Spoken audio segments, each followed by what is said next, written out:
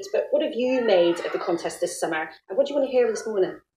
Well, I think it's been a great use of our resources, a great use of the media to have a sort of infighting in a Tory party when there's a huge cost of living crisis coming. Do I detect a bit of cynicism there? No, not from me. Surely not. I would like to just hear the truth. But tell us honestly what you thought. Well, so you said earlier that I'm not left or right. I know that there's been criticism in the Mail on Sunday today about lefty, liberal, wokey comedians on the BBC. I'm actually very right-wing, and I loved it. I thought she was very clear. She gave great, clear answers. I know exactly what she's up to.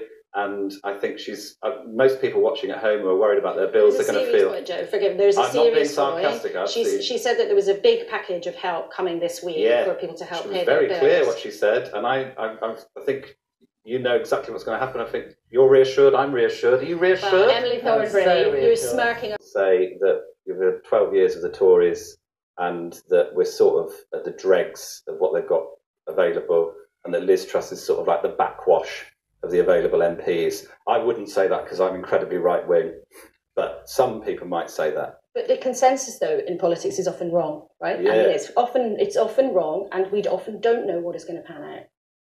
Yeah.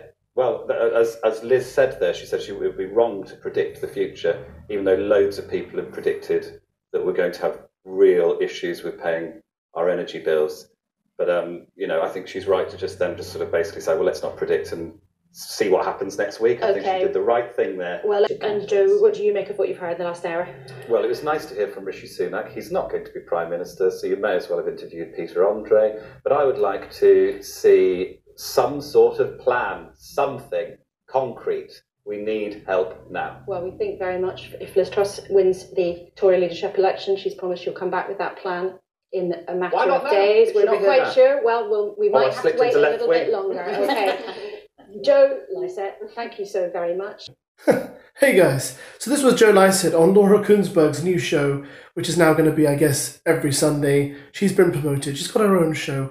Well done, Laura. And obviously he was pretending on this show to be a right-wing comedian, I think, to kind of mock those who are fed up of woke comedians. And he made some good points in the show, and I think his behaviour kind of shows that, you can use comedy to make political points, and when you do it, it can actually be quite funny, because obviously you can tell some of the points he's making in the show are just ridiculous. And also bear in mind that all the criticism he's heaping on the candidates, they were just there in the studio. So literally Laura interviewed Liz Truss, and then Joe offloaded all that stuff, same with Rishi Sunak. So there you go.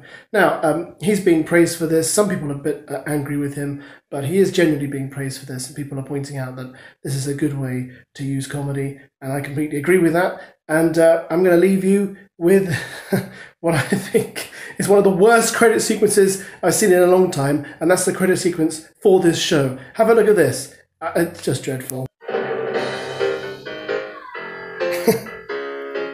This is terrible. This is a terrible... We're only a few seconds in. You can see this is a terrible credit sequence. Look at this. It's just awful.